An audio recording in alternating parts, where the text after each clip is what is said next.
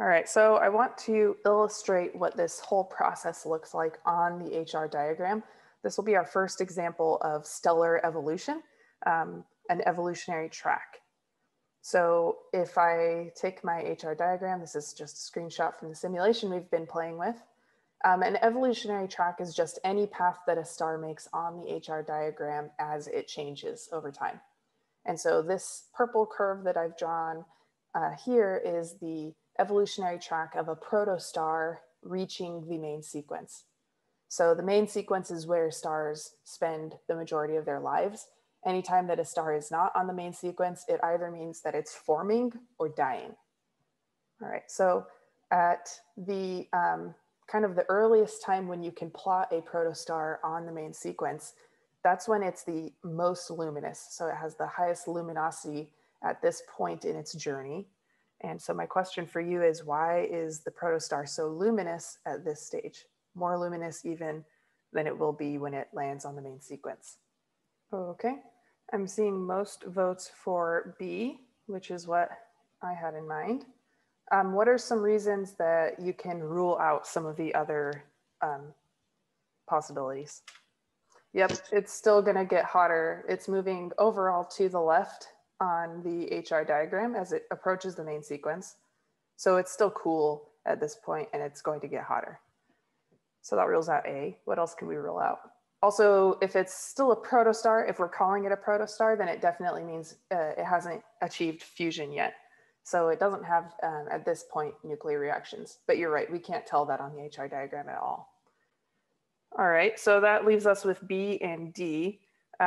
D, I don't have a specific reason to rule that out. It's just kind of a decoy answer. But so B, it's very large.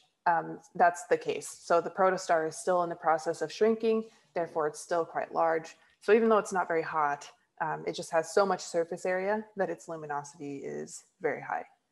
And the difference in temperature is, considerable. It's measurable. We can see it on this evolutionary track, but the difference in size is going to be huge.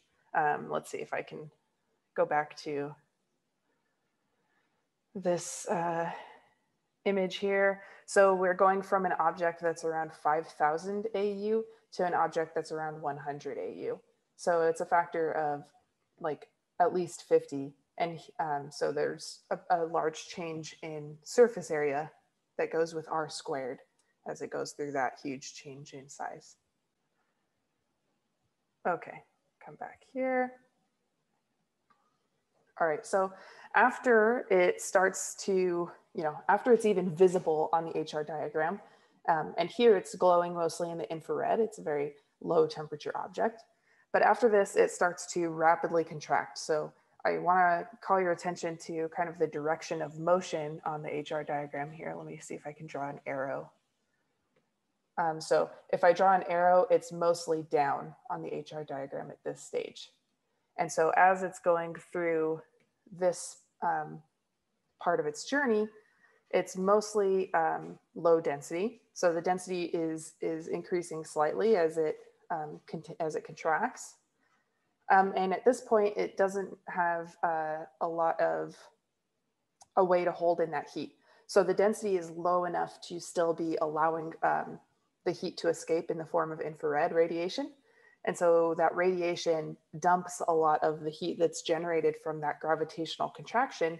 And so it's increasing its temperature, but not a lot. If it were increasing its temperature more, then it would be more of a slanted line or more of a line directly to the left. But at this point, it's decreasing in size more than it's increasing in temperature. So the internal pressure here remains low because the temperature is able to, the heat is able to be dumped. So the atoms are not hanging on to that high temperature, so their pressure remains low as their temperature doesn't change very much. And so if the pressure is low, then that means that gravity is able to continue contracting powerfully. And so that's why this is the fast contraction phase. Okay, so that's the kind of chain of logic as to why we know that this contraction phase is very fast. And like I said before, it happens on the order of thousands of years, which is really quick. I mean, that's even quick on geological timescales on Earth. Okay, so the slow contraction process, and I mean, good point. It's not a perfect straight line, but for the most part on this diagram, the contraction process now is going more to the left than it is down. So this slow contraction phase now happens because the density is now high enough that radiation has a hard time escaping. And so it's what we would say is an opaque photosphere. So it's no longer radiating infrared as efficiently as it was during that fast contraction phase. And because of that, the radiation gets trapped and it heats up the object. So the temperature now increases more quickly than it did before. And as the temperature builds, that causes the pressure to build. And because of that, gravity cannot press down into the protostar as quickly.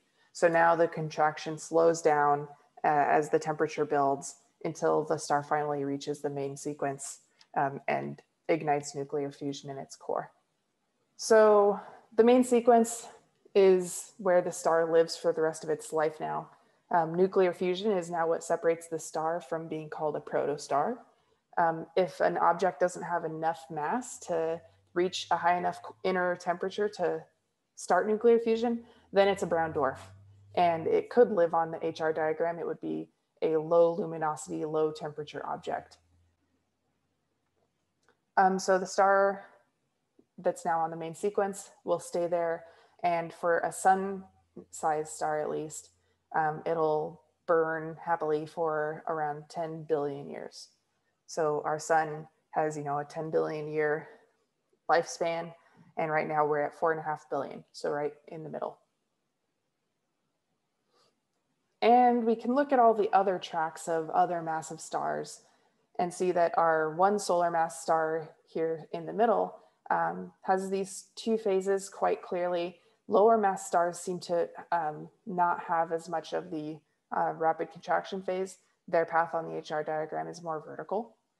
And higher mass stars have a kind of a longer length of that fast contraction phase, or the slow contraction phase, sorry.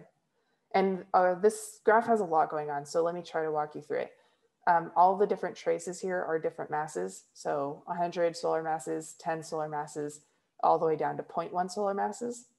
The numbers that are listed are the times that it takes to get to each of these stages. So to go from kind of the beginning of this line to this black dot, for example, takes 100 years. And so for the 100 solar mass star, the most massive star here, you can see that it gets to the main sequence in only 10,000 years. Whereas if we look at our one solar mass star, it takes millions of years before it even reaches the main sequence. And so it's going to spend even more time to get there. And in general, we see that pattern. So if we look at the kind of the last number that we can find on each of these, it's getting larger and larger as we go to lower masses, with the 0.1 solar mass star taking, hundreds of millions of years to even reach the main sequence. So the small stars take longer to become actual stars, and the biggest stars, they evolve quickly to the main sequence, and they will die just as quickly. The other feature on this red line is what's called the zero age main sequence. And zero age means that we would say the star is, age zero there. So before then, it wasn't a star, it was a protostar. And this is a model. So we plot this red line using a model of what we know of other main sequence stars. Okay, so then the last feature here is this dashed line. And this is the time when the star is no longer shrouded by dust, so that it becomes visible in the visible wavelength range. So anyway, lots of information packed onto this, but I would say the most important features are these times and the general shapes of the evolutionary tracks of the different massive stars.